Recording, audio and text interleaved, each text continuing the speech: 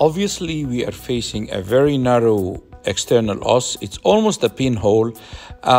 Here is a demonstration of the value of the fluid pressure plus a gentle push and navigation with the telescope to enter easily, as you have seen. Just rotate, make like a screw movement while pushing the telescope gently in the proper direction, and give time. Don't go directly to the inside of the cavity. Give time for the fluid distension, and then rotate the oval shape telescope to fit with the oval shape of the internal os.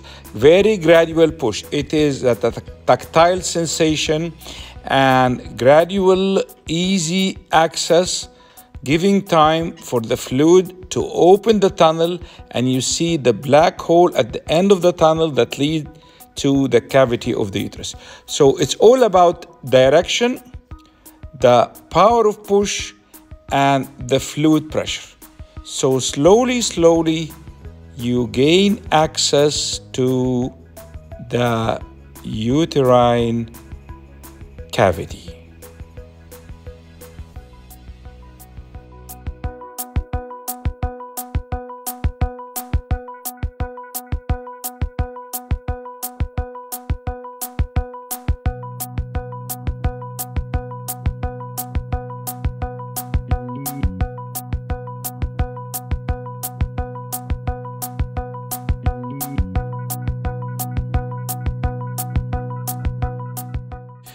Obviously, you see that the patient had a poor, thin endometrium, and she received 3 trials of IVF embryo transfer and failed. So I'm demonstrating a new technique that I developed a couple of years ago, and I published it on the YouTube maybe 7 years ago, and unfortunately not published in a scientific journal.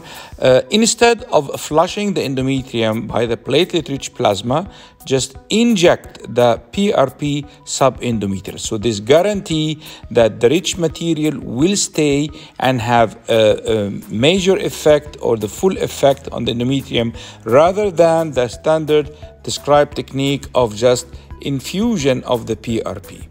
So I'm using here the ovum pickup needle to go through the channel of the diagnostic hysteroscopy sheath, and very meticulously just subendometrial, not intramyometrial.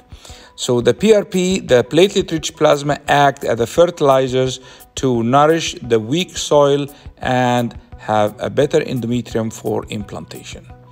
Dear friends, thank you very much.